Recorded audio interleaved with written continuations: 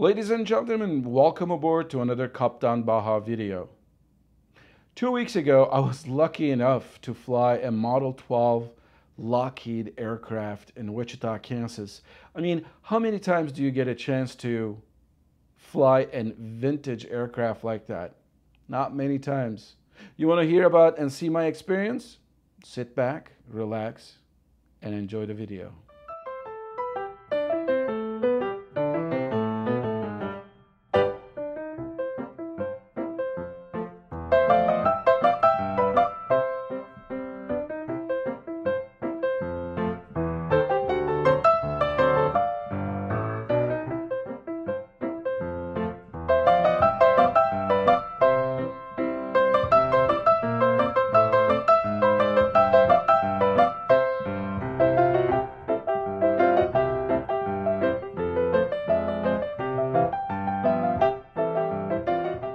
How many times in your life you get a chance to fly a 1930s aircraft?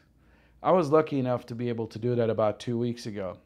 I was in Wichita, Kansas, and I was there for Aviation Contact Creators Award. Felt like I was a kid at a candy store. I'm telling you, beautiful, a lot of beautiful airplanes, very beautiful people. Everybody was fantastic.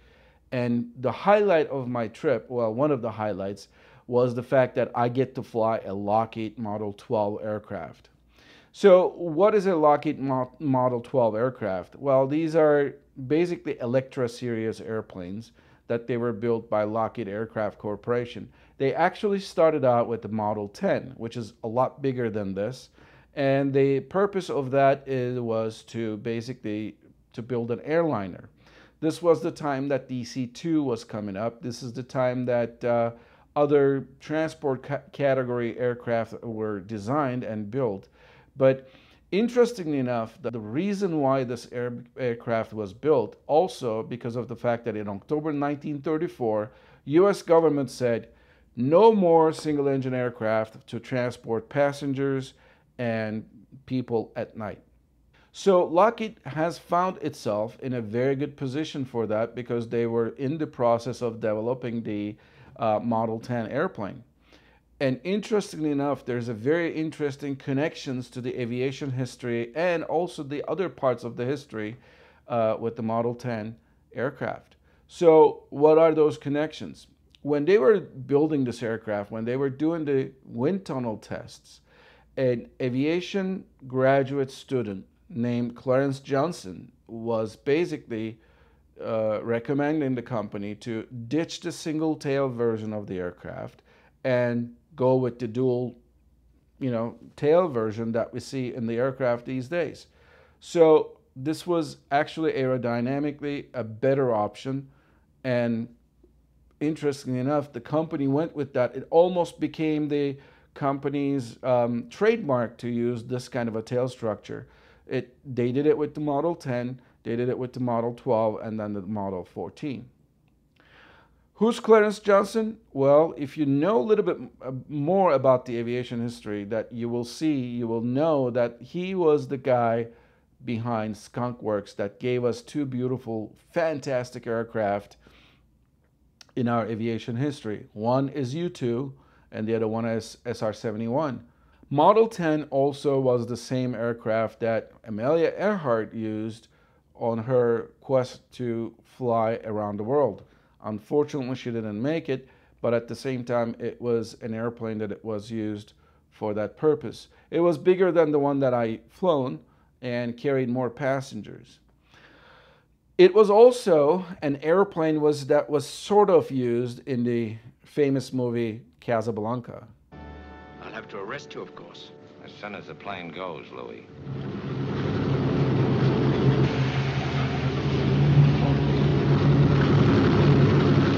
Should I do my Bogart impression in here? He's looking at you, kid. No, I won't quit my day job. But anyway, they actually did not use the actual aircraft for that, but they used a scaled down version of that. However, it was the same model, same concept, basically. Model 10 was a successful airliner, and it was built also for military. It got the designation of C-40. Model 10 also had an interesting connection to Czech Republic, where I live. Before World War II, famous shoe company, shoe producer Baha shoes, actually built one of these airplanes, and they shuttled employees all around Europe using a Model 10 Lockheed. Model 12, the one that I've flown, came after Model 10. There was a need for a smaller aircraft that was going to be used not necessarily as an airliner, but for corporate shuttle purposes and so forth. And it only had 6 passenger seats and 2 seats for the pilot up front. The aircraft also featured a small bathroom as you entered through the door of the aircraft. Model 12, as I mentioned, had only 6 passengers. It had the same engines from the Model 10, so it was actually a lot more powerful airplane, and it also was a lot faster than the Model 10. And it was, again, like Model 10, all-metal aircraft. It featured the wing spar in the middle of the fuselage, and because of that, there's a portion of it that you actually step over or step on in order to get to the front seats of the passenger compartment. The first flight of the Model 12, there's an interesting thing. It actually came off of a competition by the U.S. government. The U.S. government said, okay, we're going to give you guys a deadline, and by that deadline, you will produce an aircraft that will satisfy our needs. And the deadline was June 27th, 1936. So the very first flight of the Model 12 was done June 27th, 1936 at 12:12 p.m. Coincidence? Hardly. It was actually done intentionally. Another contester of this airplane was a Beech 18, which did not make the deadline. However, when the war broke out, Model 12's production ended in 1941 because Lockheed was busier producing P-38 Lightning and other kind of different combat aircraft. However, Beechcraft kept production of the Beech 18 going, and because of that, there's only a handful of the Lockheed Model 12 airplanes built in the world. However, Beech 18 has been produced by thousands.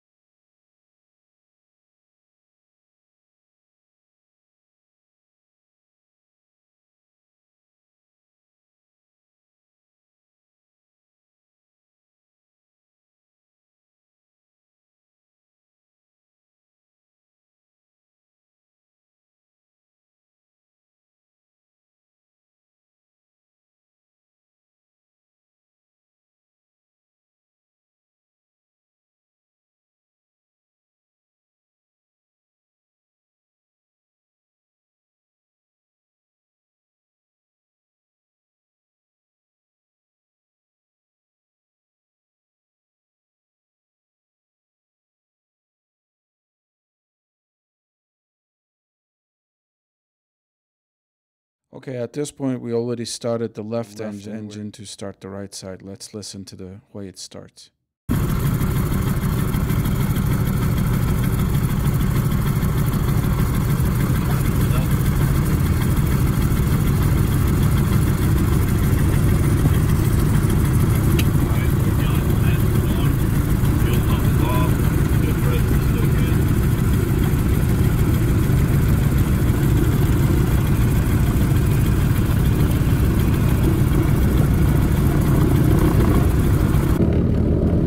Here we are taxiing out after having done our run-up for the takeoff. It's an uncontrolled field, so everybody's talking on the frequency.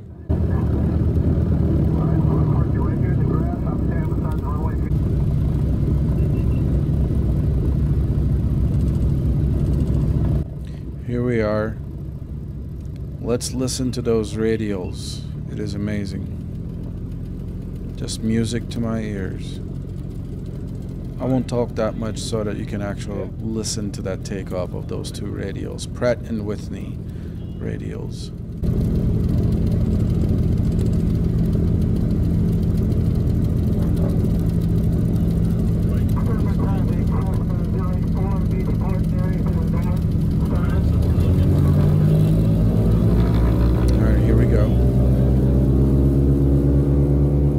about 60 knots, the tail comes off the ground, and about 80 you lift off.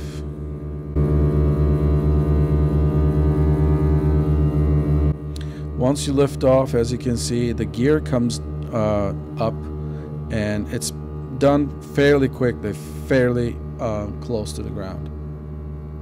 Because according to the pilot, it said that it adds quite a bit of a drag on the takeoff, and you don't want to have an engine failure while you have that drag hanging out.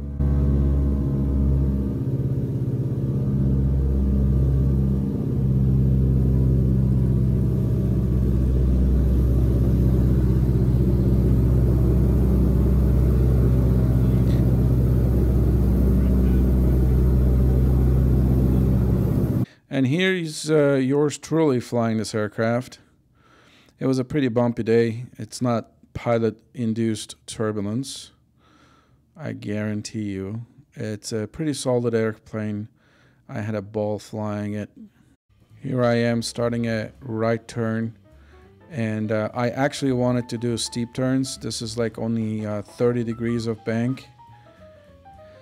I couldn't do the steep turns because of the fact that we had a passenger in the back that was not feeling really well. So in order to not to make her puke, I just basically limited my banks to 30 degrees, which was, even that was too much for her. But we still kept the airplane clean.